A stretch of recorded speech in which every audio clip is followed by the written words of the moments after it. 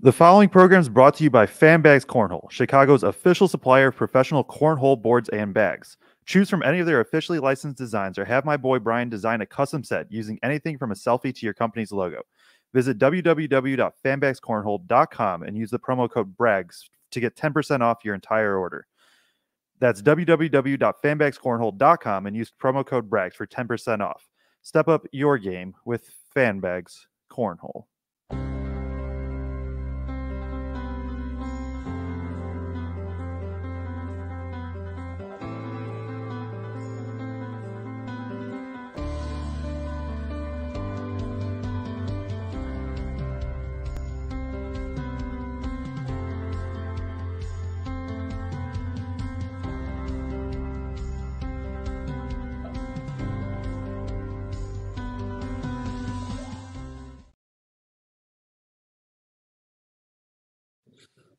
It's Zach Eady with Purdue men's basketball, and you're watching Boilers in the Stands.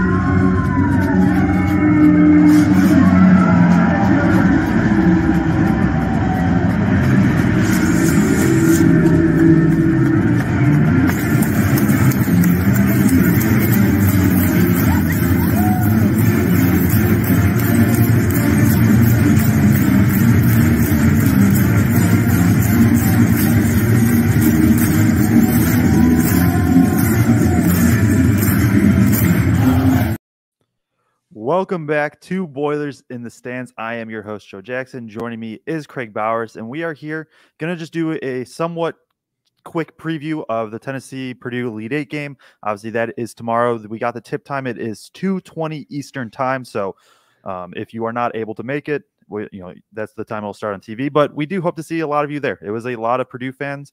Tennessee fans also do travel well. It should be a very, very good environment if you are able to make it up to Detroit.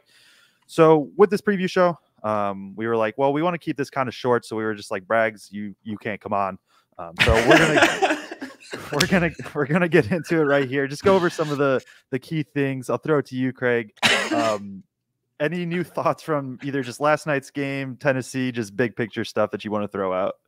We haven't been able to find Greg. We lost him at some point last night. He's not returning phone calls. We hope he's okay. Not sure where he's located in Detroit. Hopefully, if you see Greg, if you spot Greg out there, please let us know. I don't know. Like you, we've been digging back through the Purdue Tennessee game earlier this year. We've been watching Tennessee as they've progressed throughout the season, and it's kind of funny to me because as we watched the Gonzaga game, trying to think about what that might be, there were lots of things that had changed for Gonzaga coming into that game. And we thought, well, this may happen, that may happen. Rewatching that Tennessee game and seeing Tennessee play multiple times throughout the season, I don't know that much has changed in terms of who Tennessee is or what this matchup may look like and what it may be. There's little things. Obviously, Ziegler, that was his first game back from injury, so he's healthier now. He did play quite a few minutes in that game, but he's healthier. Definitely looks more like the old Ziegler that people knew in terms of the quickness to his step and all of that. So that definitely has the potential to change the game some. But I think in a lot of ways, it's going to be pretty similar. I'm hoping that Tennessee chooses not to foul Zach as much as they did the last time around. I'm hoping it's a little bit cleaner game, or maybe the whistle's just a little bit different. But if they're fouls, they got to call them. They got to call them, So, but I think it's going to be pretty similar just in terms of the way the two teams try to attack each other. Yeah, and Tennessee is a team that fouls a lot. We already know that Purdue draws a ton of fouls. I would expect that to happen. The thing that probably gets lost a little bit in that first game discourse is that, Tennessee took 30 free throws also. And up until when Tennessee started intentionally fouling, it was 42-30 in terms of free throws. And I understand that's going to be a huge talking point with fans and all that. Purdue, Edey was in foul trouble. Gillis was in foul trouble. TKR was in foul trouble. I think Braden got into a little bit of foul trouble. Or no, he did not, but somebody else did. Mason, I don't know who else did, but whatever. A lot of Purdue guys did get into foul trouble too.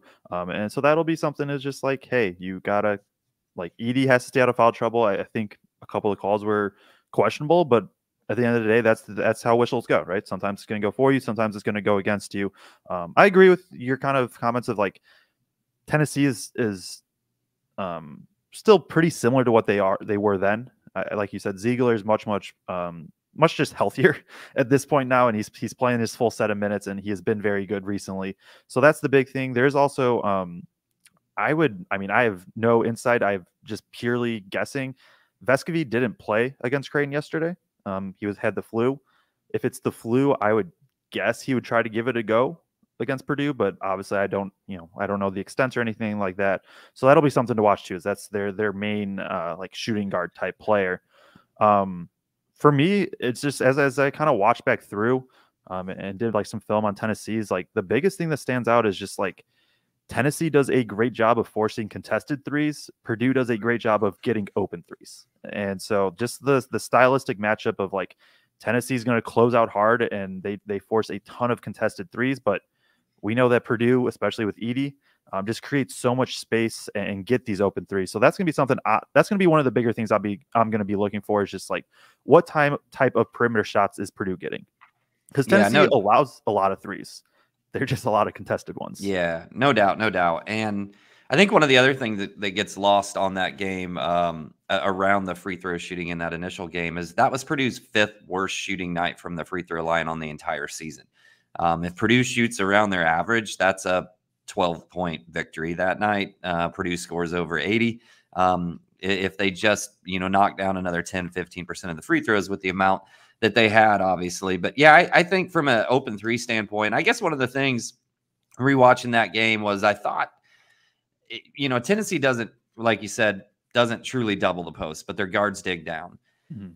And they usually did it after Zach put the ball on the floor and would start to go into his move. I thought there was some times that Zach forced the issue in that game instead of making the quick read and kicking it out. And I'm hoping as the season goes on, we've seen him make that read, make that quick kick out much more often than not when he gets that second guy on him. So, hoping that he makes that read and doesn't have very many turnovers and get that kick out. And I think that gets us more open threes and gets us more open looks in general. And Purdue's proven that if they get open looks, they're going to knock them down.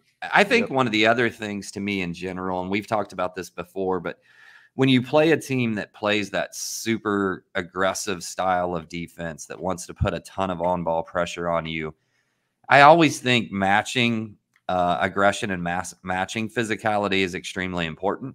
I thought Fletcher did an excellent job of that in that first matchup. And I'm not talking necessarily even about getting all the way to the rim, but when you got a guard that's trying to get up in you and get really physical, if you're aggressive in terms of off the bounce and can create some contact, you put the onus on the official to then have to make a call. And more times than not, when Fletch did that or other guards did that, Tennessee wasn't really in a legal guarding position. If you create a little contact, get a foul, start getting to the foul line, and start getting some easy buckets. So I always think that's important just in terms of matching physicality and then using a little bit of aggression to counter their aggression and get to the line and get some people in foul trouble. Yeah, and if Purdue can do that, that's going to bode well for them. They obviously did that the first game around, and that was when you think of the Fletcher Lawyer big game Fletch, like that's the game that pops into your mind from this season. Wouldn't be mad if he wanted to replicate it. I wouldn't be mad about that whatsoever. But yeah, no, this is going to be a physical game. Most games are with Purdue. That's just how it goes. But even this one more so than in general, Purdue has to be able to, like you said, match the physicality, but also like stay under control. And so right. I think you see sometimes where it's just like, and I understand that it's tough, right? They're getting beat up. Edey's getting beat up down low. And just, you can't have any like kind of that silly retaliation foul type stuff. And I think Edey's pretty good about that for the most part, but in an Elite Eight game against a good Tennessee team, a great Tennessee team, like you can't afford that stuff. Because then when we go to the foul trouble, I'm going to bring it back to the 3-point shooting a little bit, is Mason Gillis played 12 minutes that game. Mm-hmm. And when we talk about spacing, like, right, Edey needs some space to work down low. He didn't play many minutes with Gillis. It was with TKR in first, and just like that makes it even that much easier for Tennessee to show that help in the paint. And so Gillis is another guy that probably just kind of has to stay out of foul trouble and be able to be on the floor, because I think his 3-point shooting and also his ability to still be physical, right? He's only 6'6", but he's he might be like the strongest dude on the team for like his size, and he can match that physicality, like you said. So he's going to be important, I think, of just like being able to stay on the floor. TKR has had his moments, which has been good. I know First is kind of falling out the rotation, but Gillis will be somebody else I'm going to be kind of keying in on for this game. Yeah, no doubt. I obviously I think Gillis is extremely important from an offensive spacing standpoint. Also, just I think both of those guys do a nice job of getting on the boards. But I think cleaning up the glass is going to be important tonight too. But I'm really interested to see, for Purdue rotationally back then, First and Morton were getting a lot of minutes. And, back in that tournament, Morton was huge in the Gonzaga game specifically in terms of helping to slow down Nembhard in that first matchup. But in this game, I think Morton came in and gave some minutes against Connect, if I remember right. Yep. I'm curious to see who gets that matchup. I mean, I know from the starting lineup who I think is going to get that matchup, but as the game progresses, if Connect is going off, and Purdue really did a great job of not letting him go off. And when he would try to drive, he kind of gets in a black hole zone and frame of mind when he drives. Like when he drives, he's shooting the ball. That ball's not coming out. Yep. And he commits to it. And Purdue did a really nice job. The guards did that were off, kind of digging down and just getting their hand in there. And I think they forced 3 or 4 turnovers on him to the point in the second half where Barnes actually sat him down for a few minutes because he had couple turnovers in a row. And I think maybe an offensive foul or something like that. But I think that's going to be important just for other people to help. But also I'm curious to see if Cam gets more of that assignment because we've seen even in rematches where Morton did a really good job defensively the first time around, Cam's kind of gotten those minutes this second time around. And we didn't really talk about it last night, but Cam played some really good minutes on Nembhard last night when Lance went out for a little stretch, just in a little stretch where his size and his length bothered him a bunch. But so that's going to interest me a lot, just who gets that matchup, specifically when it's not the starting lineup and how they handle it and if we can keep Connect bottled up. But I think Purdue does a really nice job.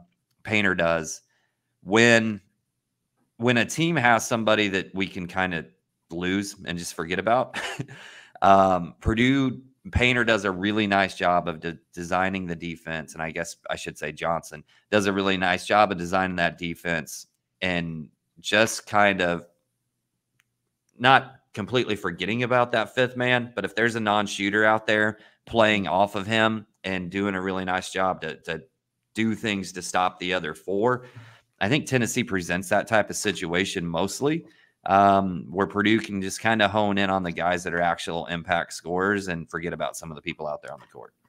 Yeah, that was one of the things I noticed too. It's just like Tennessee's not going to be able to put out a 5-shooter lineup, and there's one combo that they could do it if they like really wanted to. And if they do, then their tallest guy is 6'7", Josiah Jordan James. And then obviously that's going to be interesting matchups on the other ends. But yeah, Edey's going to kind of just do the one-man zone. Adu's not like, like Adu is still solid. It's not like he can't score the ball or anything like that. But it's a lot of dump offs. It's a lot of little floaters. Similar stuff to kind of what Gonzaga did. And so you're going to see Edey just help on those drives, like you said.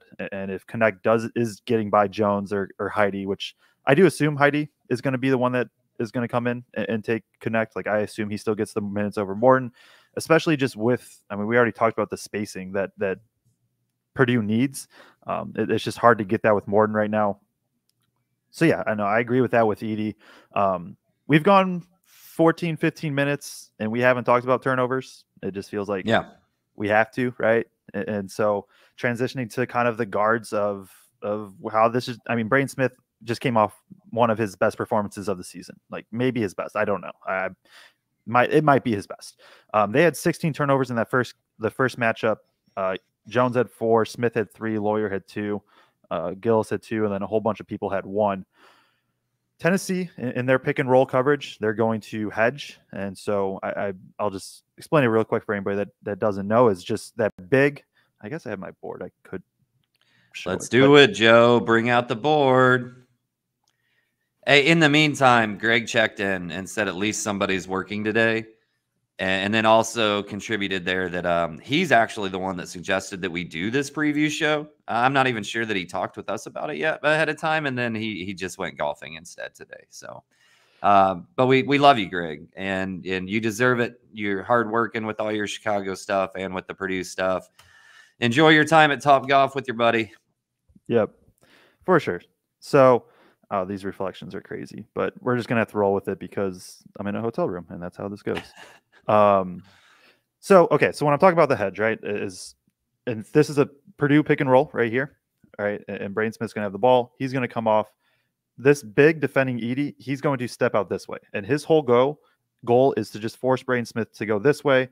Braden's defender is going to come this way, right? And so now you have 2 on the ball, and Gillis usually is going to replace the role, and so he's going to be up here, his defender, and then you get into this. I mean, this is exactly what Gonzaga did yesterday too.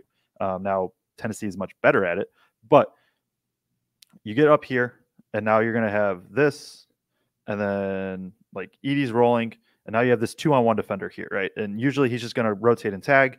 And what Tennessee does a great job of doing is if they throw this kind of skip pass to a shooter, is they'll maybe sometimes have him close out and then keep a guy on Edey, or even they'll have like this guy close out, the big get back to Edey, him rotate back, and they're just very, very timely with how they are able to rotate out of this hedge. And so again, this hedge is the important thing in this. And so it's just one, like Braden Smith did a fantastic job against Gonzaga, and he's going to have to maybe not replicate that performance. I'm not expecting 15 assists again, but being able to take care of the ball and create out of that, because if that's what's going to happen, is that's you're putting 2 defenders on 1 person. And so Braden Smith just has to be able to create. But with Tennessee being so good at and they're not like the most elite team at forcing turnovers, but they are very good at forcing turnovers. Passes have to be on point. You have to be able to get your angles and kind of your passing windows. Edey has to dive hard. The wing guys, the shooters, Lawyer, Gillis generally, they have to get in spots where Braden can find them. And so then then it also comes back to like Braden has to, going back to the physicality, it's just like Braden has to absorb it. Like the guards are going to be physical. These are very good defensive guards for Tennessee. And a lot of what Tennessee is able to do is because the guards are just going to kind of stay with their man and they get through screens well. So Braden being able to kind of withstand that physicality and still make the reads is going to be big. If he can do that, that's going to open up the 3-point shots that we've been talking about. And then you just got to knock them down, which, I mean, Purdue has done much, much more often than not so far. Yeah, no doubt. And I think to that turnover question, right? And Painter said when they have 13 or less turnovers, they're like 26-0 this year. So obviously that's just really, really important always for Purdue. I do think in that game, like some of it to me was just Lance had not been with Purdue and played with Purdue in high pressure situations a lot at that point in time. And, yeah, he had a few turnovers in that game that I just don't think he makes anymore. To be honest, I think he just plays under control a lot more now. I think he's much, much better in terms of entry passes to Zach right now than he was back then.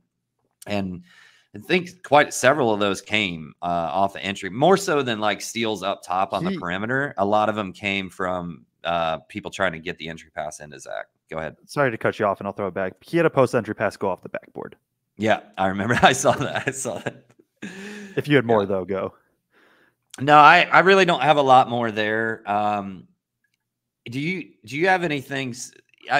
Tennessee is really, really good defensively. I like you said, I think they're more to me of a team that's really good in the half court and putting ball pressure on, but not necessarily like you said. I don't think they're a team that necessarily creates just an absolutely crazy high turnover rate. With that said, like there is a weak link on Tennessee's defense. Dalton Knecht is an incredibly good offensive player, but my Lord, he cannot play defense. When we started that, me and you were watching the game apparently at the exact same time because we like text each other almost exactly and was like, Lawyer is torching Knecht to start that game. And he's doing it off the bounce, not like catch and shoot, head fake threes or anything. He was taking Knecht off the bounce and getting to the rim or getting to a little 3-footer. So I do think there's some opportunity there, whoever Knecht is guarding, whether that's Lance, whether that's Fletcher, to maybe attack him a little bit. Because if there is a weak link on Tennessee's defense, it's definitely him. Yeah, I agree. And it's where, when I just talked about, right, Tennessee is very good on ball, one-on-one. The guards are going to stay connected. Connect is the one guy where it seemed for large chunks of the year is the guy you can kind of get through. And so I don't know, because he started on Lawyer for that game. I wouldn't be, I guess it's going to depend on what if Vescovy starts or not too. Because who did they start in place of him yesterday? They started Meshack. So yeah, I could see Connect maybe going to Jones, and then they're going to throw Meshack on Lawyer and just being like, you take the sporadic Jones and you hope that he has one of those games that he misses. But yeah, no, I agree. That is one of the spots where you can attack defensively and get downhill. Maybe force Tennessee into even some rotations that they're not used to, get some good looks out of that. So good call on that one. Take a very quick break because, like I said, we're not trying to go crazy long. We're going to head over to Presser pretty quick to try to get some quotes up for you guys too. Just so before we do that, give a quick shout out to our sponsor, Autograph. And for anybody that doesn't know, Autograph is the app where you can get all your Purdue sports coverage in one spot. You just go on. It is completely free to use. Our podcasts, all the kind of beat reporters that you love and you follow. And then even like bigger stuff, Boiler Ball tweets will show up, things like that. All that's just going to be in one specific spot. And it's really cool. And then also, obviously, tons of other colleges pages that you could go to and get content for there. So use code BITS. I'll throw up the QR code right now. Scan this, use code BITS. It is completely free to use, Apple and Android. And then you can also get rewarded. So there's rewards for interacting. You can use these like coins to be entered into raffles, or there's even like drawings for very cheap tickets for March Madness games. There's different games throughout the season that they've done. So we do appreciate them working with us, sponsoring us. Use code BITS, sign up completely free. So, okay, I think we could go another, 15 minutes or so, something like that. I'm trying to think. I'm trying to think if there's like one more thing that I wanted to really talk about, and now it's escaping my mind. So if you got something off the top of your head, go for it, and hopefully it comes back to me. I just, as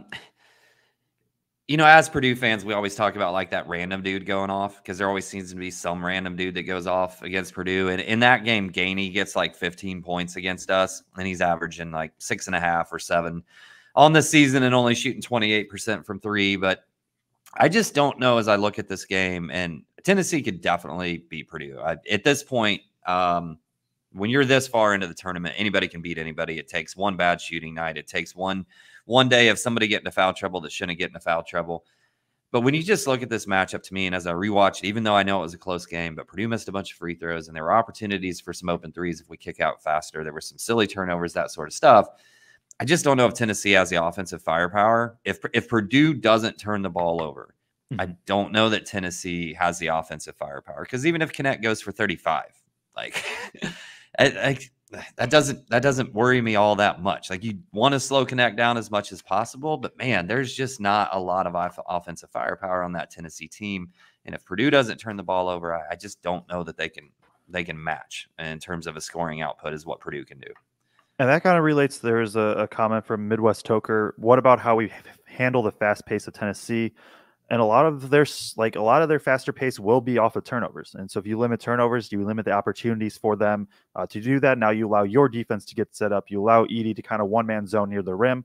But in general, I mean, Purdue did it yesterday against Gonzaga. It's make or miss. You're going to have whoever's guarding the ball, right? It's going to be whoever's guarding Ziegler, which I assume is going to be Braden Smith for most of this game. He's just going to pick up full court, and all that's trying to do, you're not trying to force a steal or anything like that. You're literally just trying to basically just make the guy take 2 more seconds to get the ball up the floor. Now that's going to require everybody to be on points, and luckily they have had practice against Gonzaga. I mean, they played Michigan State recently, or that feels forever ago at this point, but somewhat recently.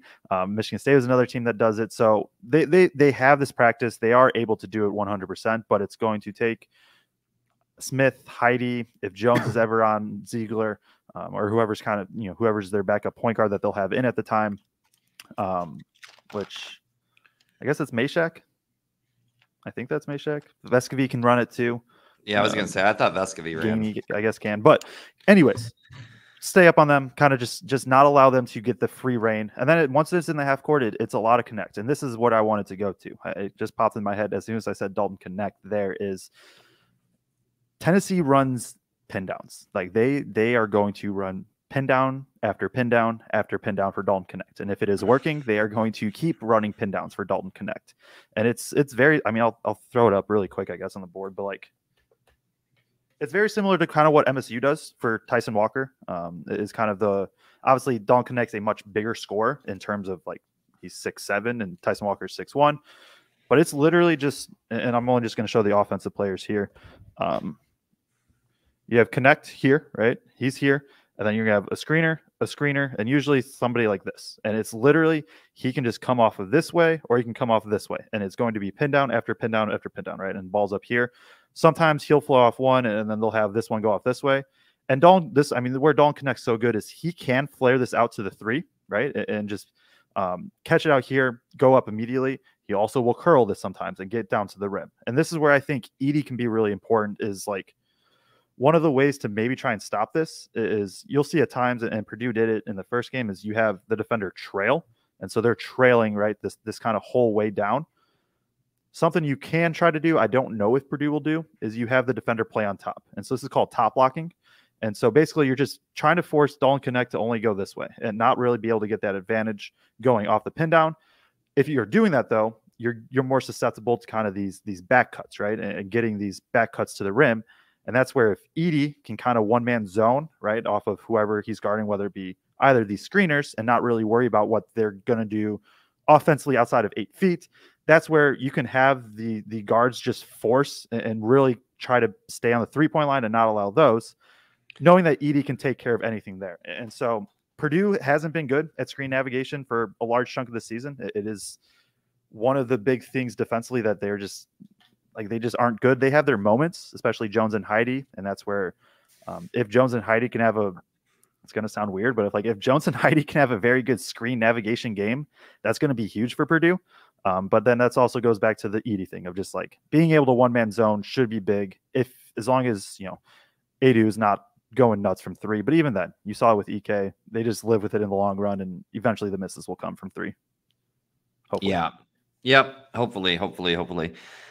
Do we know? I wish I knew whether Isaiah Walker was listening or not, because I'm curious what the referee pool was for this game. I hate to even talk about that topic because Purdue fans don't like watching a foul fest either. But there's a good chance that there's a decent amount of fouls in this game because Tennessee fouls. They fouled the heck out of Purdue the last time around in this one. I just real curious who that official crew might be, whether a Courtney Green sighting is possible or not for that game. Just as a guy who's watched enough Courtney Green officiating, kind of interested in that. Yeah, I mean, and as for anybody that doesn't know Isaiah Walker, I think it's at iWalker41 or something like that on Twitter.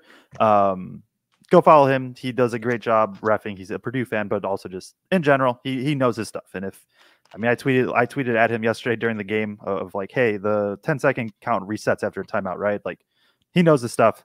He also know who are good and bad refs. So yeah, he'll be the guy that you can go to on Twitter, and he will definitely have those answers.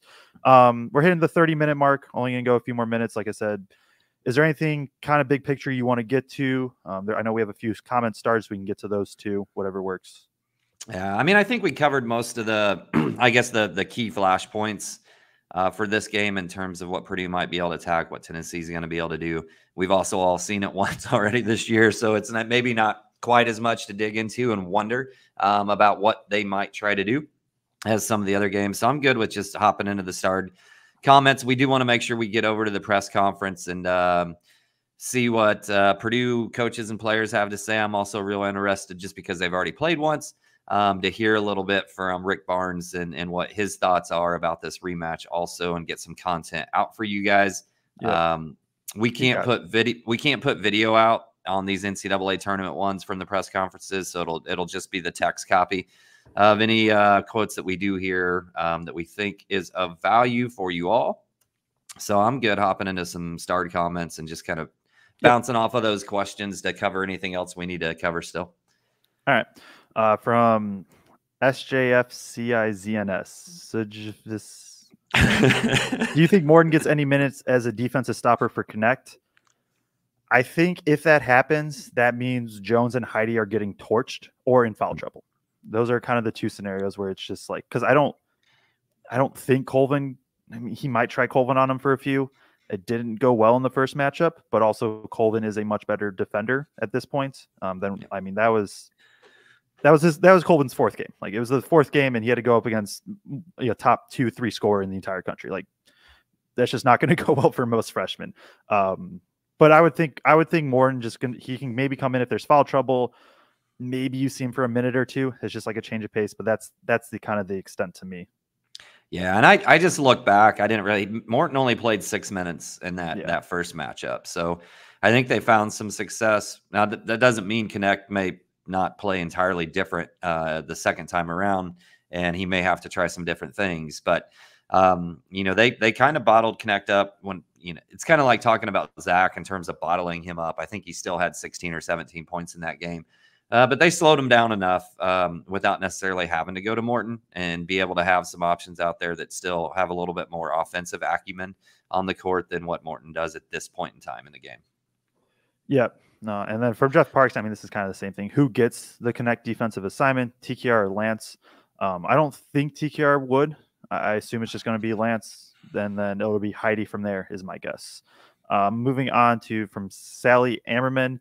Please speak to the coaching matchup too. I mean, these are whatever you think of Rick Barnes. Like, he is a good coach. He has had a long career for a reason. We obviously know how Matt Painter is, right? And we think Matt Painter is one of the best. These are going to be two coaches. Painter's never been to a Final Four. Barnes has never been to one at Tennessee. I think 2003 was the last time that he went to one. I would expect both. Like, these are both going to be good coaches. It's going to be a high level game. It really is. And then I also think both are willing to make adjustments now. Like, if Edey gets going, maybe Tennessee hard doubles, and then, or if Connect gets going, maybe you see Purdue even just showing more and more towards him and making others beat, or just things like that. I fully expect it to be a well coached game. Yeah, and they're both great. Like you said, Barnes did go to the Final Four in 2003. I just double checked that real quick. Both of them have gotten a little heat at different times over the years for not advancing far enough, supposedly, in March compared to maybe what they were at Tennessee. Barnes kind of got run out of Texas because he had some really, really high level, high talent players that maybe didn't have the success that fan base and administration thought he should have. So both of them got a little bit of something to prove here, I think, in this particular game. For me, from an X's and O's standpoint, in terms of making adjustments, running certain sets to get Zach the ball with a better look, being able to just adjust from the offensive end to get, whether it's getting Mason a look at the right time or free up Braden a little bit. I'm going to put that advantage to Painter personally. I just think he's been pretty masterful in the way he's done that. And we need to give some credit to PJ Thompson on that too, because he's calling those plays during the game in terms of just reading the situation and knowing what they need to go to. So credit to both of them, but I'll give a slight edge to Painter in this matchup from a coaching standpoint. There you go. Back from Significance again. How important is Vescovy potentially being out of the game? Has the flu? Vescovy isn't like, I mean, I don't know who the comp is, but like, he's a guy that maybe doesn't have as big of a role as he kind of used to. But he's a guy that knows the system. He's going to play solid defense. He can facilitate the ball. He can knock down a three. Like, I don't think it's, I don't know if it's like Vescovy's out, Tennessee can't win type thing. I don't think that at all. And I also don't think if he's in, it means that Tennessee like wins for sure. But I mean, that's a guy that plays, I don't know, what does he play? Probably like 30-ish minutes, 28 minutes a game, something like that. And he's just a solid player for them. And anytime you have a solid player out, that throws it off your rotation. Also with Purdue, and I know Vescovy's a guard, but like, if foul trouble is a thing, that's another body that you just don't have for fouls. Yeah, and he's a 39% career shooter from three and really, really high up on the leaderboard for Tennessee in terms of career threes made. He's a secondary ball handler at times for Tennessee as well. So, he's important, no doubt about it. But, I guess like on our team, it'd be kind of like playing without Fletch, I guess is what I would say would be the closest thing. Yeah, fair enough. From Andy Buck said, I remember Ants So he's talking about Ant Wright. I remember Ant Wright had some clips on Twitter breaking down Purdue's defense on Connect. I kind of vaguely remember those two. Definitely, yeah. I mean, I assume most people probably know who Ant Wright is, but well, some people who listen to the show aren't on Twitter, so that's true. That's primarily where Ant puts his content out, I think. Does he have a YouTube channel too, though, or does he just? He does, but I don't think he posts that much there. I gotcha. Yeah, I think that's pretty far back if you're going to look for it. So somebody on the show who wants to spend way more time than me looking for that should go back and find it and retweet it and tag us in it. Well, if you, I mean, I can try, because if you, I assume you know how to do this, but in case you don't, so you can like in the you know how to like in the Twitter search bar, right? You can do like it's Ant Wright, and then in quotes, Joe, like Alden Connect. Joe, I'm 46, not 72. I know. I was just making sure, and then for other people, well, also for other people that may not know, you can put it's Ant Wright, and then in quotes Dalton Connect, and then those tweets that say Connect will pop up. From Michael Hogg says, how can I find out about tickets for tomorrow at Mackey? I'm gonna just throw this up there for kind of the chat to see for anybody that didn't. I don't know. Some people are talking of a watch party at Mackey. It might be student only. It might not be. I would just, if you have questions, probably look into Purdue socials or Purdue website. They would probably be the ones to have the actual answers. Just wanted to throw that up there for that. I didn't start this one. Matthew Keller said, Joe, your feed the post is amazing. Keep it up. I appreciate that.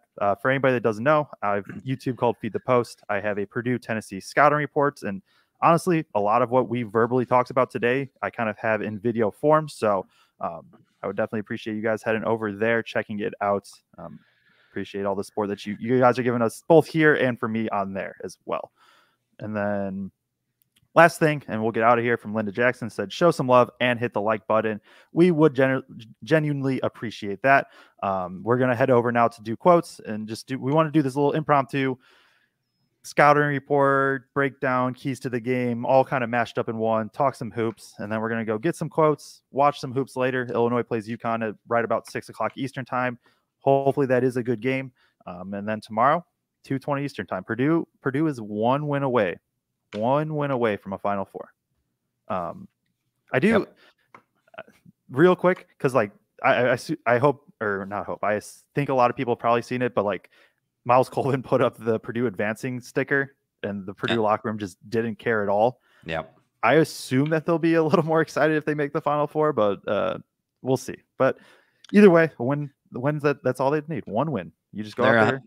They're 100% business right now. Yep. They have not hit their goal yet. Making the Elite Eight, like I said last night when I kind of went on my rant to Joe there, or not Joe, but to Greg. Making the Elite Eight is a huge, huge deal, right? Tennessee, is this their second time ever in the Elite Eight? Is that what I read? Something like that. Doesn't happen all the time for a lot of programs. So like, we should appreciate it. Team should appreciate it, but this is not their goal. They have a 100% business focused mindset to get to the Final Four. And even when if they win, and even if they get there, I think they're going to approach going into the Final Four the exact same way. Hate to see Jamal Shedd get hurt in that game. But Houston going down like that opens something up if Purdue makes it to the Final Four for that first matchup. Because Houston was the one I had starred in terms of being scared of. So got to get there, though. Got to take care of Tennessee, which they will hopefully do tomorrow. Chihiro Yuki says it's students only. That's for the Mackey thing. So they're a student and said it was only for students. Just wanted to throw that out there. We appreciate everybody tuning in. We're going to get out of here, head over to Little Caesars Arena, and then we will be live after the show. We need to talk about that a little bit because there's going to be like cutting the nets and stuff, I assume, if they win. So don't know exactly what time we'll be on after the game, but we will for sure be on after the game, hopefully after a Purdue win. We appreciate everybody tuning in. Follow us on Twitter at Boilers and Stands, so that way you can get these press conference updates, and then we will see you all tomorrow.